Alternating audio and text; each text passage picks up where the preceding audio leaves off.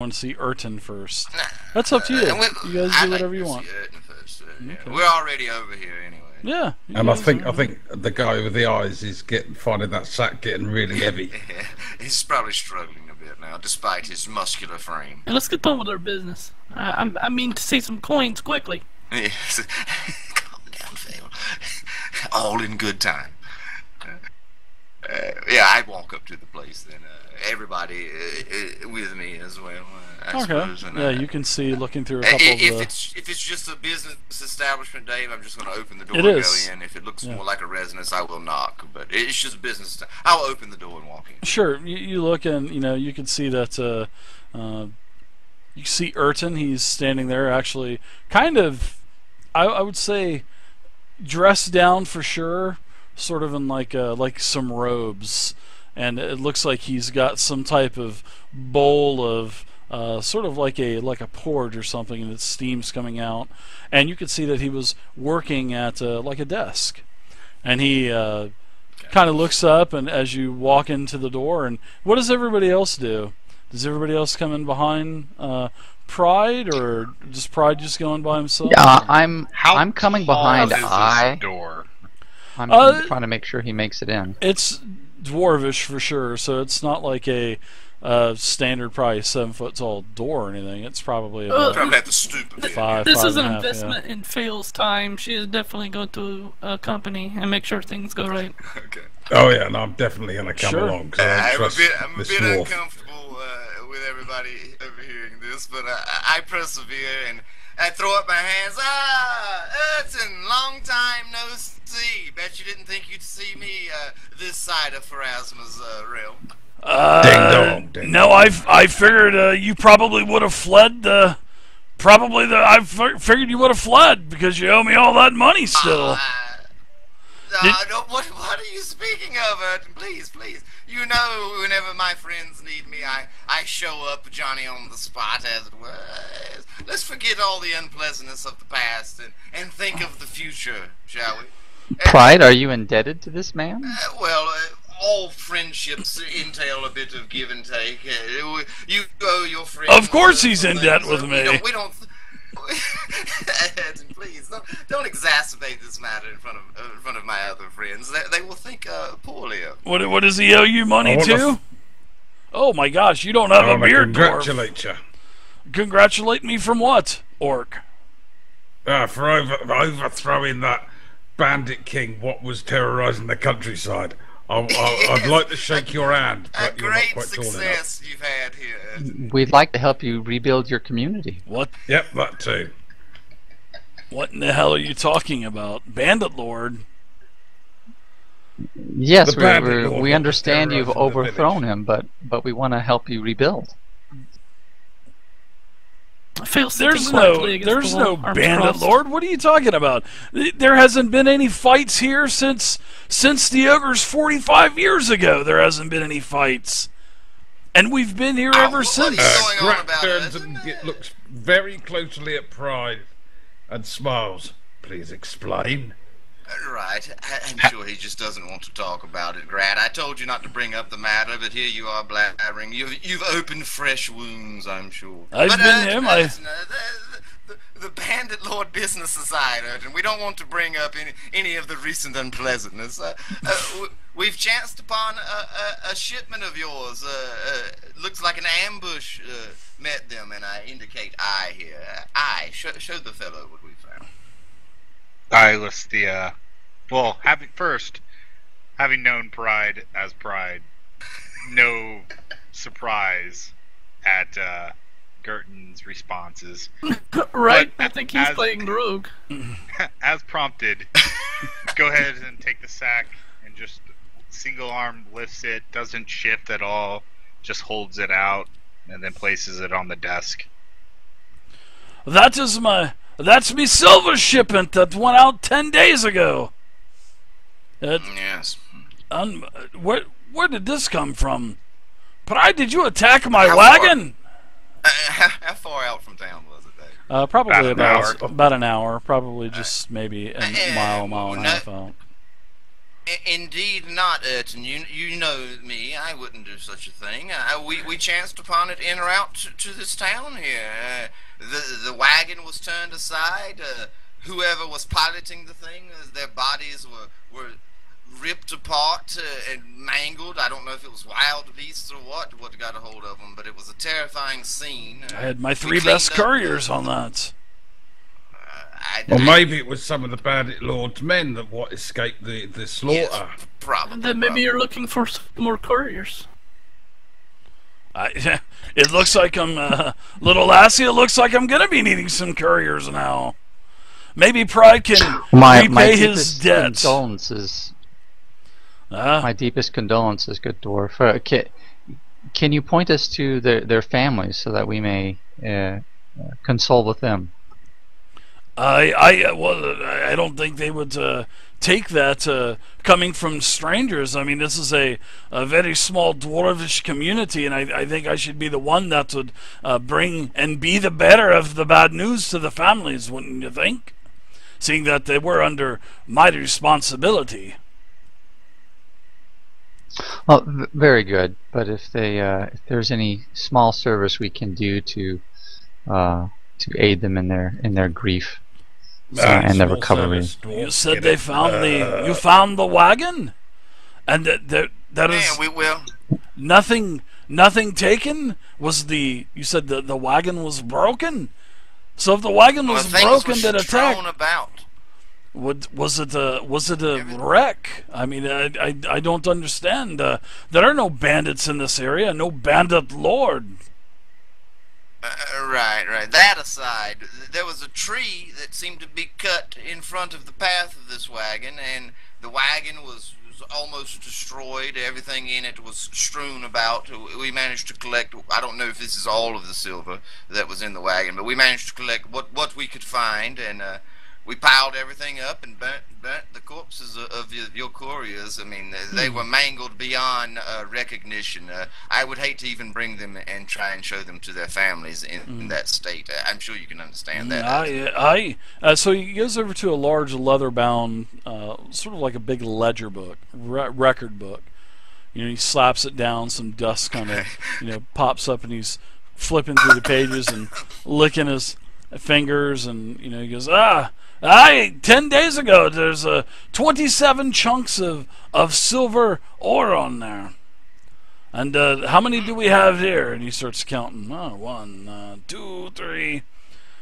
Goes, it looks like it's all here. So what in the world happened? I mean, it doesn't seem like it was any kind of robbery or banditry.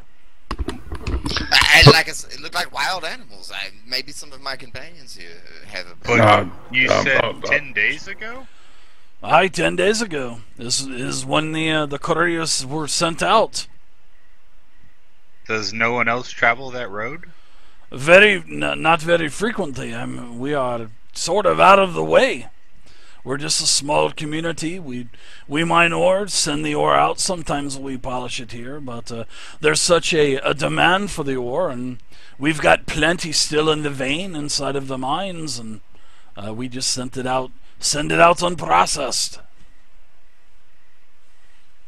I suspect it was a bandit lord probably chopped the tree down and arranged for the accident, and it was probably what I had those people what was not dead enough but was nearly dead what was eating your dwarfs. If it was 10 days ago, when was the bandit lord finally defeated? You guys keep speaking of this bandit lord. There is no bandit lord. I don't know where this bandit lord. Yes, the bandit lord has been taken care of, friends. We understand the bandit lord's dead. Who told you about the bandit lord? Who said anything about a bandit lord? Was that Pride? Yeah, Pride. He told us all about it. Unbelievable. Pride has always been a weaver of tales. That's one way that he has gotten into my debt. You embarrass me, Ed. Please, let's not talk about the recent unpleasantness anymore. Friends, let's just drop the whole subject of the bandit lord. He has been dealt with, and the community wants to move on. I'm holding my nunchucks. You've been lying to me. He's just shaking his head. And Can't says, we just enjoy our vacation? it is good to see you, though, Pride. Now it's time for you to start working off that debt. I have missed you. I have longed to see that beautiful, hairy face of yours. Speaking of that debt, then, about where does this shipment, bringing it back to you, ensuring that it isn't lost, get him on that? I think it's a sign of good faith for him to even show his face around here for the amount of money that he owes Crux. But more importantly, because what about how much goodwill does he get the rest of us? What does not owe you money? Oh, he still definitely owes me quite a few favors. Oh, go ahead and tell him, Pride. Tell him why you owe me so much money. Don't hold back. Don't hold back, Pride. You are the weaver of tales. My dirty laundry in front of these people. I mean, me and you have speculated on the rise and fall of the metal markets. You know, you win some, you lose some. You've taken your share of hits on mad speculation, as have I. These things happen. I will bounce back better than ever, and I assure you. One of these days I shall supplant your place as the metal baron around here. Of course I'm the only person that's mining the ore, you idiot. Of course I'm the baron. I will get my ore elsewhere. And maybe I have a couple of leads on some gold ore that you know nothing about. He'll start his own mine with blackjack and hookers. So tell me about this fellow dwarf. What is your name? I am the Seeker. The Seeker. So are you the Seeker from the clan, the Seeker? That I know of. Aye. No, I do not know my clan. I'm a monk only. Jesus Christ! A humble traveler. In the line of a loon, I've never heard of a dwarf being one of the. Are you going to be up there on the hill with the humans, hugging all of the stones and the trees and playing with the butterflies? Is that what the monks do? No, no, Urton. That's druids. That is the druids. I seek inner peace and enlightenment through self-perfection. Well, if you're holding an axe, if you're not holding an axe, you're all the same to me, pal. Indeed, indeed. I take my comma out and show him that I wield a similar implement, not quite an axe. Nowhere the size of your great battle axes as it is. And I don't know he's if got several. Cleave an orc in half. Oh yeah, he's got several massive double-bladed battle axes on the wall behind him. You know, beautiful, masterwork quality for sure. So he says, "Is that what you came to slay the bandit lord with? Let's hear a story about the bandit lord. Please." And indeed, Pride. He tells everyone to sit down. He has sort of like a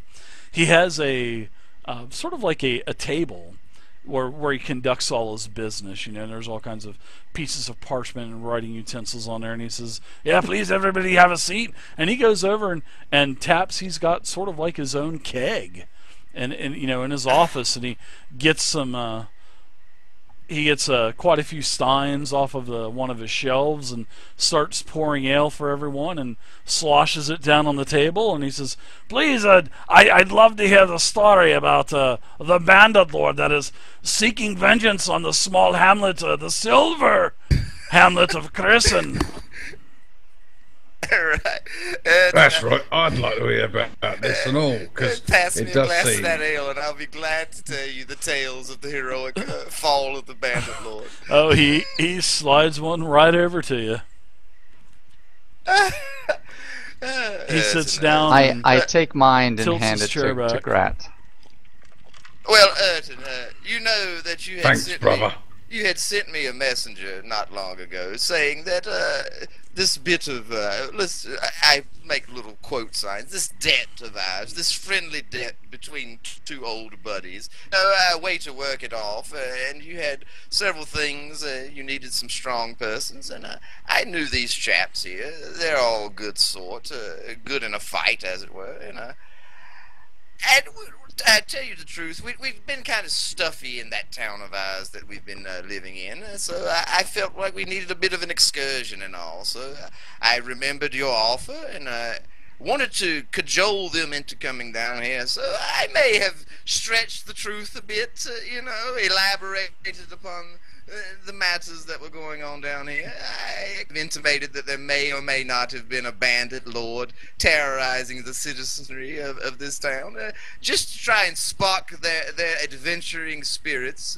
And of course, it worked a bit too well. They were all rather rambunctiously accepting this offer to go down here and fight off the bandit lord. I'm somewhat at a loss when they entered the town after telling them not to speak of this matter anymore. That they insist on asking every person they see about the bandit lord. But you can understand it, where I'm coming from. There is no bandit lord, friends. All right, that's the long and short of it. So you lied to us. I didn't lie. You lied. I felt like you were going to sit there playing your damn bells in that inn for the rest of your life and not see the greater world. And I know my friend Urton is down here needing help, and I figured I'd have to either pull you down here kicking and screaming or entice you. And I figured enticing was the better way to go about it. You could have just told me. Yeah, you could have just about said. You've known him for many weeks, months. If you knew that you were in need of help, did you not think that we would not help? I didn't really know, friends. But now are we friends? All right, everyone just stop. Everyone just stop. It was my idea. Oh, there we go. So She you was the lied one to us and all. that made me tell you the lies. There you go. Fail. You're picking one from the team. Thank you. I told him that this would be the best option. You two blokes are just, you anger me, you disappoint me. Dwarf But me Grant, another ale. Take He a was swallow. he was take a against swallow the of that idea, fine ale. but I convinced him this would be the best way. The air So, down here is going to do now us a that we're world here, of good. Let us start making some money quickly. Pride. Okay. Is, he is actually leaning back in his chair with his his socks up there. He's got a couple holes in the bottom of his stockings, and he says, well, that's good that you're here, and I'm glad, Pride, that you did bring some friends, even though you did lie to them, and I would bust your ass as soon as I got you out of here if I was one of them, especially Come the on, half-orc always there. talking like that. No, it's just a friendly little fib, a white lie, as it were. Well, if you're going to be risking your life with your fellow companions, you may want to tell them the truth once in a while. But that is just part of my dwarvish heritage that is coming out. But anyways, I'm not trying to play mommy and daddy to Pride here. Anyway, I do have a problem. As you guys know, a little bit of history about this place. Krisen was founded a couple hundred years ago or so by some human travelers passing by. They fell in love with this knoll and the stones on top of the hill.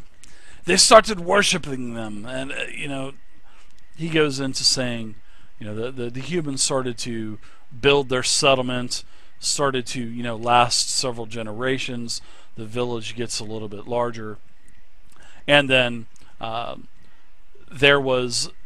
he goes into speaking how his dwarves came, not him. He was just he says, I was just a wee young lad when my mother and my father come through here with our clan of dwarves and seeking some good mining areas, and we stumbled upon this village of Krisen in the middle of nowhere, and to our dismay, they were being attacked at the time. The foul ogres, and being the warriors, proud warriors, the proud warriors that the dwarves are, we helped the humans, even though we had not known them from Adam. We still helped them. Well, as we were staying, and we did take care of this was 40 years ago, and I remember my father slew many of the ogres himself with his axe that you see that's hanging up on the wall behind me. Then he goes into telling you, how after everything had settled, and the humans actually asked the dwarves if they would like to become part of their community. Well, as you know, Urton goes into saying how the dwarves and the humans really never really mingled with one another in their societies. So they agreed to stay because his father found a pretty large silver vein in one of the natural caves. So the dwarves did decide to stay, but it was on the agreeance of the humans stay with the humans and the dwarves stay with the dwarves. There's no intermingling, whatnot. It's a very, they trade with one another, they get supplies from one another. It's very businesslike and professional from how he explains it. It's like Jim Croce meets the fucking pretty much fantasy world. I got you. Yeah, pretty much. And they basically stay out of each other's hair. But if things would happen, ogres or orcs, then they would take care of it, and then life would carry on after that. So, but they do have a commitment to each other to make sure that happens. Well, then he goes into Urton goes into saying, a couple of weeks ago, I think some strange things started happening, and that's when I sent the message out to you. Actually, it's been more than that. It's probably been about 3 weeks now. Well, you see, my friends, they worship their god up on the hill. We respect that. We worship our own gods. Well, they claim that they've saw some short dwarf figures sneaking around at night, basically defacing all of their stones. Knocking them over, breaking them. They just think that we're out to quarry those rocks as well and try to take the minerals out of them, which, well, I've already looked. There are no minerals in those rocks. And he kind of chuckles a little bit. And he says, if there was anything of value in those stones, it had been long gone, right? it had been gone 50 years ago when we came to Krisen. My father would have taken care of it back then. But he says, I'm positive that none of the dwarves have defaced any of the stones from the humans. They just will not take my word for it. And now, I've defaced how? As in, like I was saying, breaking the rocks, knocking them over, tipping them, rolling them down the hills, basically desecrating their area of worship. Curly Flare, thank you for the follow. That is strange indeed. It is, because they blame it on us. They won't flat out tell us, but word of mouth, the humans, the talk that comes around the towns and through trade and whatnot, they think that we did it. We did not do that. I'm confident that none of my fellow dwarves have done that. And that's why I've shut the mine down. I don't want anything happening to I don't want the humans coming into my minds, to my father's minds, and trying to sabotage or plant any kind of evidence, because that's what humans do. Well, that's not good, Ed. No, because I'm losing money now. It is. I'm losing money. The last time I sent ore out was 10 days ago, and now it's in my possession again. So there, I have no income. I suppose you'd like somebody to go, a third party such as us, to go and investigate this matter. Yes, it sounds a simple task. We can take care of it handily for you. Mm-hmm. What would the humans be ambushing your convoys? What is leaving here, and then be eating the dead dwarfs? I doubt that. I look at Grot with like this fucking look of eating the dead dwarfs. What are you talking about? Well, we found your wagon, and then there was these humans what did not look very well, and they was eating the dwarfs. Oh my gosh! You mean to tell me that you came up and they were eating the dwarfs? As in the undead? Well, The flesh-eating the undead? Gats, Unbelievable. I don't know. They weren't very well. They weren't human. Yeah, they were not. They humans. looked human. They were some sort Ish. of animal of some sort. Everything looks human-ish. They were not human. I don't know what they were. We disposed of them to the best of our ability, and like I say, we burned the corpses and brought your ore back to you. Yes. I will alert the families. I stare daggers at Grat. I'm like, Grat, my eyes are like, why are you talking about this? Well, I could bring up the issue of the Bandit Lord, but you seem to be somewhat reticent on that subject these days. The Bandit Lord has been dethroned, Grat. Let's speak no more of it. That is There was ancient no history, Bandit ancient Lord. history, Grat. Silver tongue. Anyways, Grat, Seeker, do you agree that to prove the dwarf's innocence is a good cause? It is a noble cause. What is we is standing up for the dwarfs and the humans. We must help them. You are definitely not a full-blooded orc, my friend, because those words would never come out of an orc's mouth. As a monk of the bell, it is my duty to prove that orcs is not all bad people. A monk of the bells? What is a monk of the bells, my friend? Are you one of those? Define bad. I begin to thrust my groin at him repeatedly, quickly. Hey, put that thing away. There's a ding dong dong dong sound. Please don't do that inside.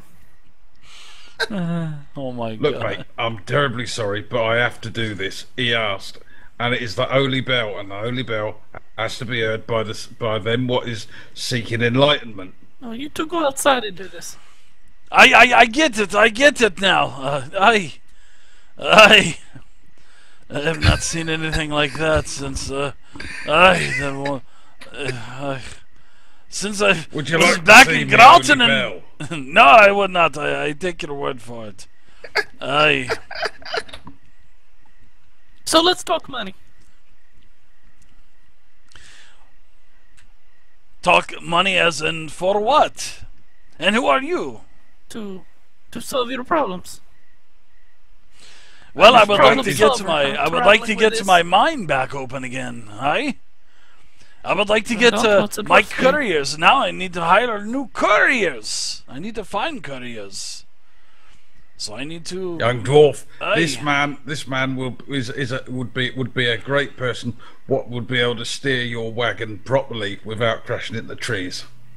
Well, I have no silver to ship. You know, I have this. just brought this back bat. 27 bits. I'm gonna have to keep this and polish it myself now. I've seen that the mine's been closed down for nearly a week, and now they've got me silver shipment back. I'm gonna have to basically smith these myself and mold them and put them into bar form myself, my friend. Unbelievable. But I'll Well, tell you if what. we get your mine operating again, would you not be in a better position to pay those who fixed it for you? I would be. I could pay you in silver. I really don't have any gold on me at the moment, but I could pay in silver. Or if you're going to be in Krisen for a while, then once I have a few batches out, maybe I could take care of my debt to you that way. Now, as to old Pride, my good old friend Pride. All right, don't worry. I'm going to do this just out of friendship towards you tonight. I don't need any payment, but my friends here do need the money. Well, I know that you don't need any payment, but seeing that you suckered your poor friends to coming to this hamlet of dwarves and humans. This posh term you're using? Well, you Enticing. told them that there was a bandit Enticing. lord, did you not, Pride? If I'm not mistaken, Grat, did he not talk and speak of a bandit lord?